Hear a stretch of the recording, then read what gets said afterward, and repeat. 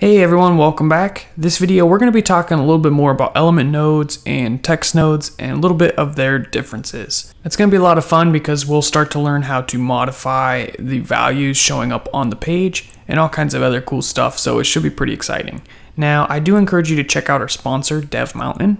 Are you looking for a JavaScript web development bootcamp? What about an iOS bootcamp? DevMountain offers classes online and in person with housing at no additional cost. Learn how to build real-world applications and get a job in the industry through DevMountain's career-centric program.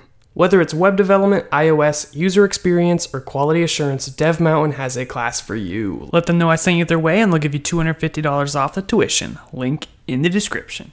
So we talked about the two common types of nodes. We had one, which is an element, and three, which is a text node. So for example, inside of this, we were grabbing all paragraphs.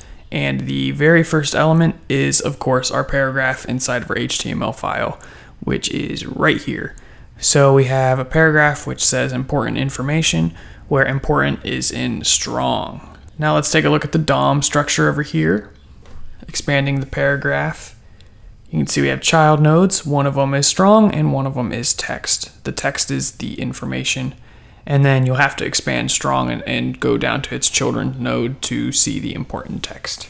As mentioned, text nodes are going to have a particular property called nodeValue. So expanding this text here, you can scroll down and see nodeValue right here. See that it says information. Now this is node type 3 text. If we're working with node type 1 an element, the nodeValue is not something we can use. So to see this, let's go into the strong and look at its node value. Right now it's null.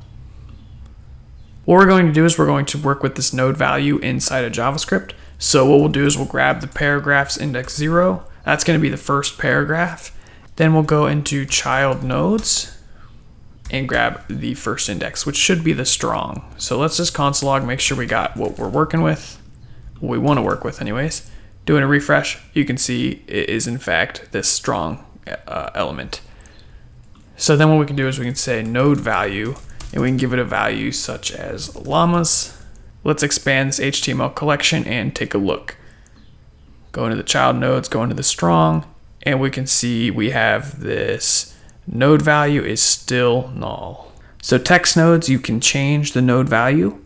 Element nodes, you cannot change the node value.